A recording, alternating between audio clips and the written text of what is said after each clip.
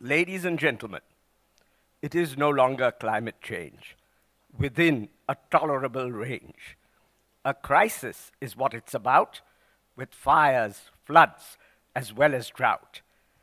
Every week, a constant blast, far worse than seen in the past.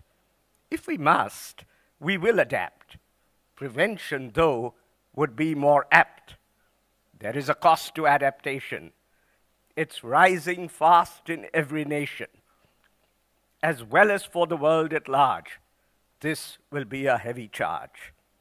In fact, we should all conclude prevention would indeed be shrewd. It actually would cost much less and avoid a lot of stress. A uniform carbon tax would protect all our backs, collected by each nation state, but universal in its rate. All GHGs would be fair game. Every country should charge the same. The benefit that this would yield would be a level playing field. Competitors just wouldn't care because the system's very fair. Just how high should this tax be? A range of numbers we can see. But $60 per metric ton would surely get reduction done. For carbon, this could be the rate. For others, we would calibrate the appropriate rate we would select based on the greenhouse gas effect. Based on today's emissions rate, quite candidly, I should state, it wouldn't be a trivial sum, but there's no reason to be glum. In dollars, it would be 2 trillion. It's a lot, but not a zillion. Compared to global GDP, the percentage is less than 3. Compared to taxes, then again, the percentage is less than 10. Of course, some would then take a call to reduce emissions, not pay it all, but bear in mind it's not a cost. For the economy, nothing's lost. A UBI could be instated. Some other tax could be abated. And if this is indeed just so, the economy would still grow. Don't you think it's very nice that there is hardly any price? And very little would be lost, as adaptation has a higher cost. In the Godrej group, it is seen that our goals of good and green, though ambitious, will be done. Sustainability can be won. And so without partiality, our goal for all's neutrality. Whether water, carbon, or solid waste, by 2020, we will make haste to make our net emissions zero. Will this make the group a hero? In 2010, the goal looked tall, but we took a reasoned call. Technology would save the day. So far, it has turned out that way. As technology takes a leap, green energy gets very cheap. Keen observers quickly saw that solar also tracks Moore's law.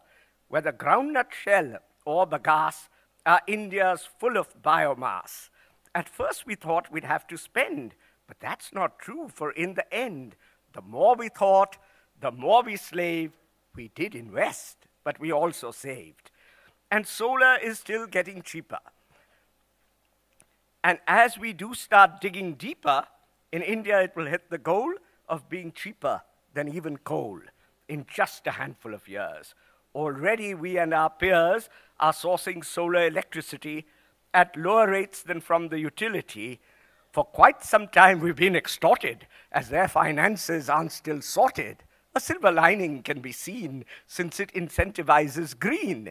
But in Maharashtra, just of late, the situation isn't great. Green energy buyers have been dazed, as wheeling charges have been raised. Net metering comes at a cost. Thus, all the benefit is lost. Our dear CM, he's not here. This isn't fun. This kind of thing is just not done. Instead of being incentivized, green energy is penalized. The case, of course, is very clear.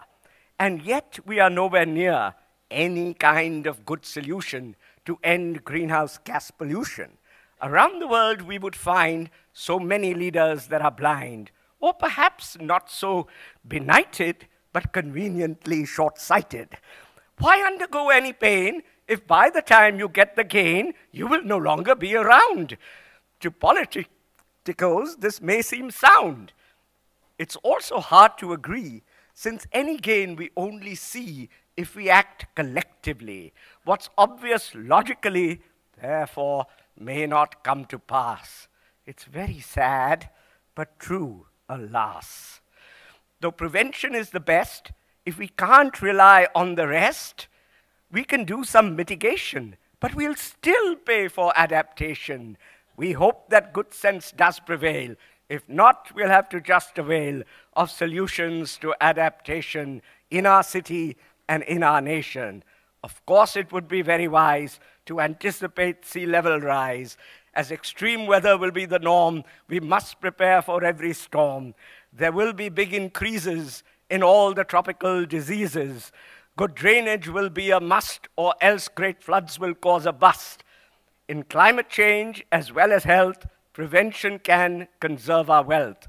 Prevention is much better than cure, so learn it now, or then endure the endless pain and aggravation of the heavy cost of adaptation. Thank you.